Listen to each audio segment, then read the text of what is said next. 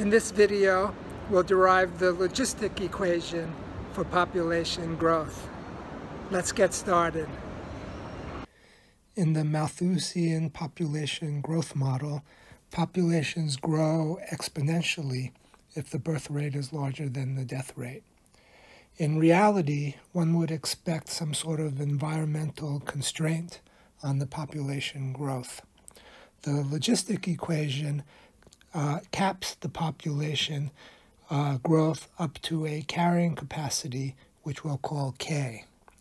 So how do we derive heuristically the logistic equation?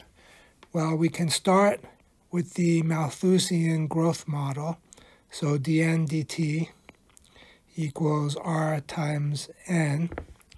And then add an extra function to that, which I'll call capital F of n, that has the following behavior. So if the population is small, so say the population size is 0, then we would expect exponential growth in the population.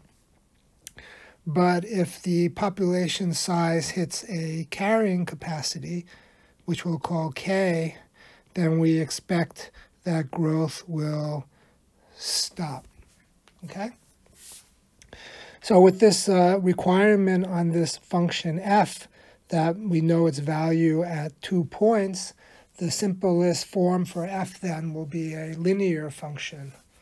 And the correct linear function then, that is 1 at 0 and 0 at k, is the function 1 minus n over k.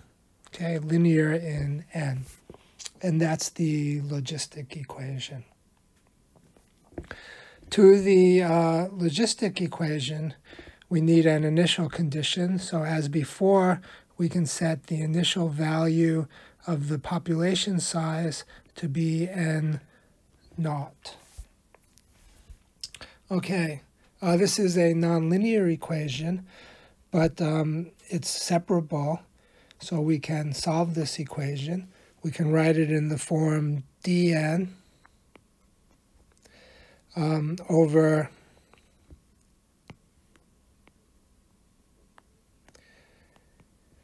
n times 1 minus n over k equals r dt. And then we can integrate. So we'll integrate here from a time 0 to t. And then the population size then will go from the initial population size n naught up to the population n at time t.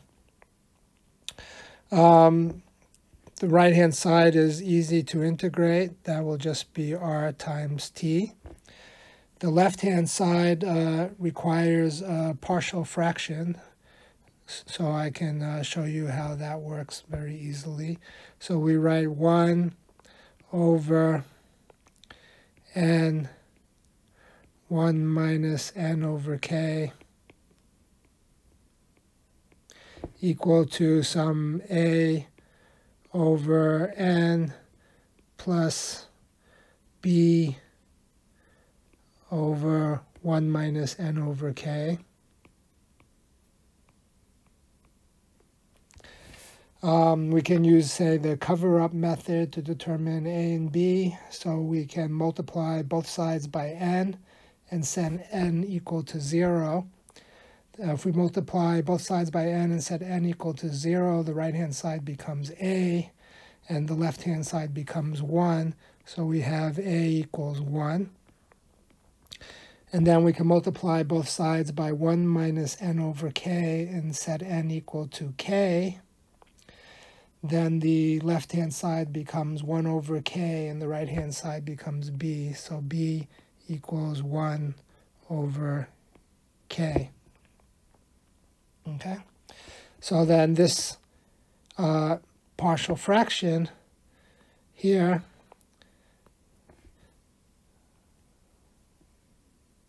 will become equal to 1 over n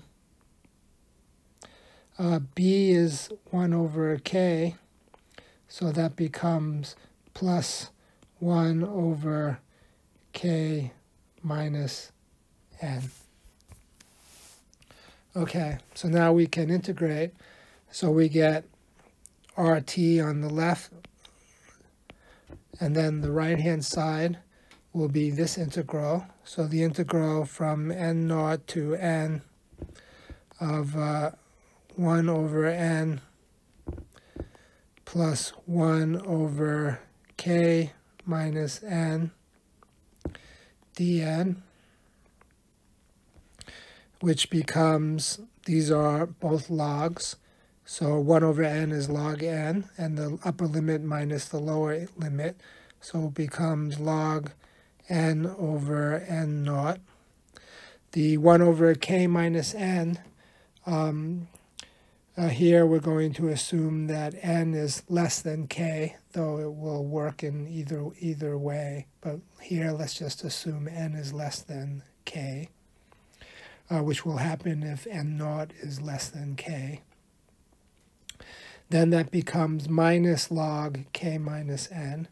So we get a minus log k minus n over k minus n naught. And these can be combined to a log of n times k minus n naught over n naught times k minus n. Okay? So we have RT equals log n k minus n naught over n naught k minus n. We can exponentiate both sides.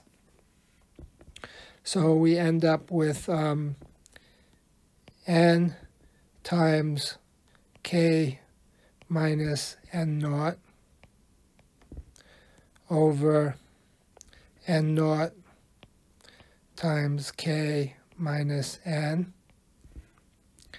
equals e to the RT. And our goal then is to solve this for n. So we solve for n. How do you do that? You cross multiply by n naught times k minus n. And then all the terms are linear in n, or constants. And you can factor out the n and then solve for n. So the final result that we get, I can write that in red, is that n of t then, you can decide how to write it, but I would prefer to write it like this, n naught divided by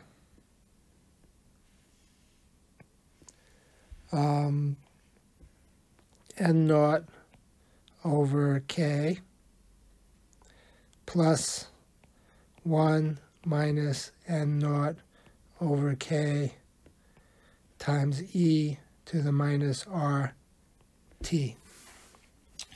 The reason why I like to write it like this is because you can see immediately when t equals 0, then we get n naught over k plus 1 minus n naught over k. The exponential is 1, so that just becomes n naught. And then when t goes to infinity, the exponential term decays to 0, and you get n naught over n naught divided by k, which goes to k. So you get these two limits here. You get n of 0 equal to n naught, and you get the limit as t goes to infinity of n of t equal to the carrying capacity k. So k then is setting an upper bound to the size of the population. I'm Jeff Chasnoff. Thanks for watching, and I'll see you in the next video.